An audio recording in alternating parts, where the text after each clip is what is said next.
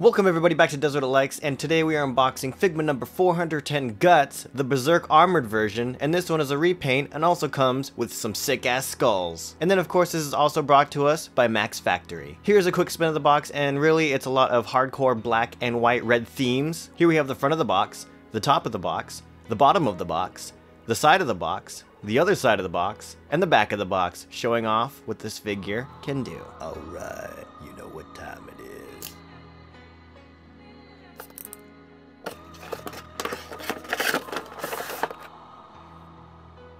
Next we have the figure in its clear inner packaging, and as you can see it comes with a lot of accessories. I am very excited about this. And then as well you can see that there is the sword here, and it looks really badass with its new repaint so far. Pulling this figure out of the box, I would say that overall the paint and sculpt on this figure is absolutely perfect. There are no obvious quality control issues, and I'm really liking this darker color look.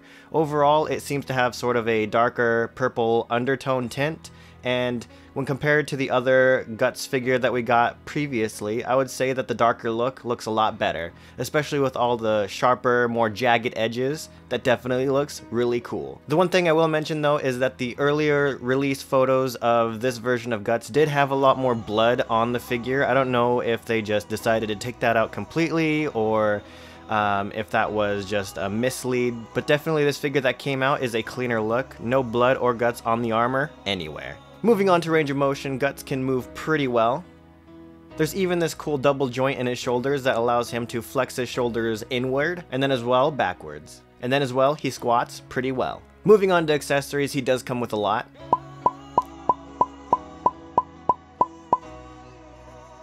First we have his default skull head and his cape collar. Next is the helmet with horns and the collar with a jaw piece.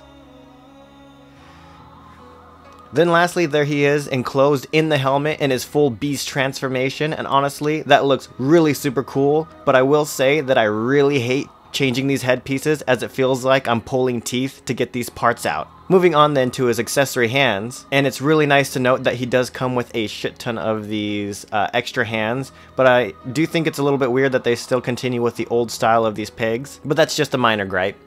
First we get the fists, open hands, relaxed hands, crooked hands, tilted sword holding hands, and upright holding hands. Then we have the sculpted cape, which connects to the back with a peg, just like so.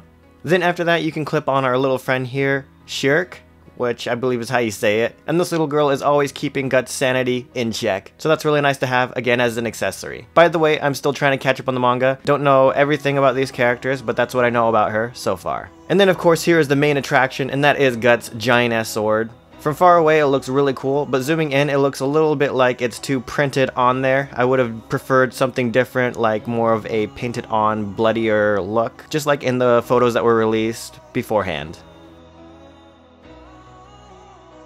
Now for size comparison, there he is next to Figma Major. There he is next to Reika from Gantz. There he is next to Michael Myers by NECA. And lastly, there he is next to 1/4 scale Ryoko, the bunny version. Then, of course, we definitely gotta pull out the other Berserk Figmas for this one. Here he is next to the pre-sacrificed Guts. There he is next to the Black Swordsman Guts. There he is next to the repainted Black Swordsman Guts, who I didn't take out of the packaging quite yet. I don't know, just the repaint didn't seem to add too much more from the previously released one, so yeah, that's why he's still in the box. There he is next to Casca, the OG best waifu. There he is next to Ubik. There he is next to Conrad. And there he is next to Griffith, who did nothing wrong. Then there he is next to Femto, aka the Griffith, who did everything wrong.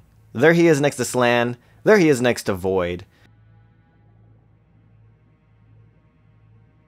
And finally, there he is next to the previous armored Berserk. Overall, he looks great adding into the rest of the collection on the shelf. I definitely like having him there.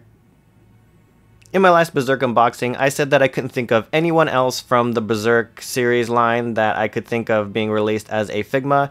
Luckily, all of you guys out there had some really cool suggestions, and so some of those I wanted to include here, which was the Zod character, the Skeleton Knight, Judeu, Grunbled, Shirak, Isma, Serpico, Farnes, and Salat. So yeah, there's basically a whole list of endless characters that they can release as a Figma. And I think that if they kept this train rolling, that'd be really cool. Definitely not going to complain if they keep giving us more Figmas from Berserk. So yeah, let me know if I missed any of your favorite characters from the Berserk series. Maybe I could include those in for next time. But enough of comparing sizes, let's see Armored Guts in action.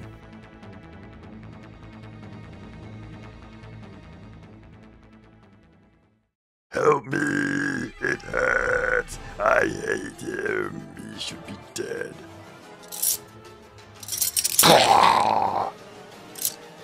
What's going on? A minute ago he was dying. What's with this armor? The moment I donned it, the pain and the wounds vanished like it was an illusion. No, it simply doesn't matter. It doesn't bother me anymore. Whatever. There's something more important than that. Something pulsing inside of me. Something ferocious is seething. Something inside of me. Let go. Let go of everything. Let go. Look! He's becoming more beast than man! Yes. Me.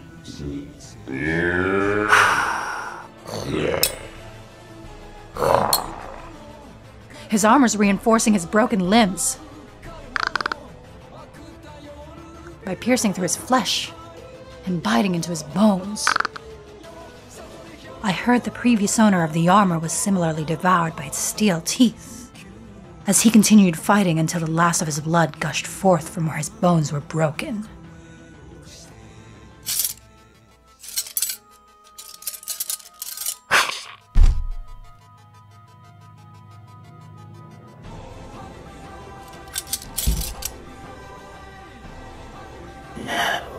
Now even she is strong.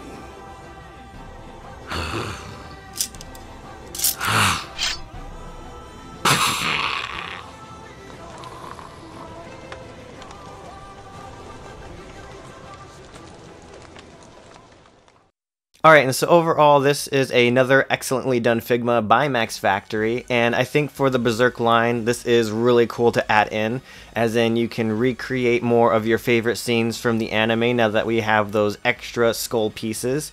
And I really like the darker, grimier look of this Figma that has come out compared to the last one.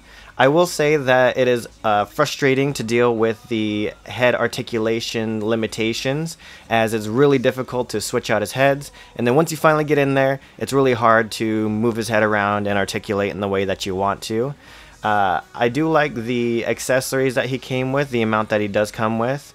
I do not like the black cape as well again. I would have wished for something more like a posable wired cape, but at least this one looks really good as well. Another gripe is that this Figma is on the higher end of the price.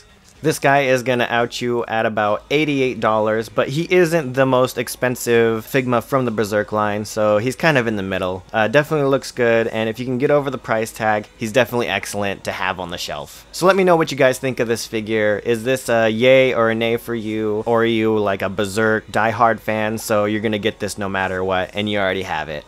I'm definitely a fan of having it in my collection. So yeah, that is it for me. Please leave a like and subscribe, comment your thoughts, and I'll see you guys next time.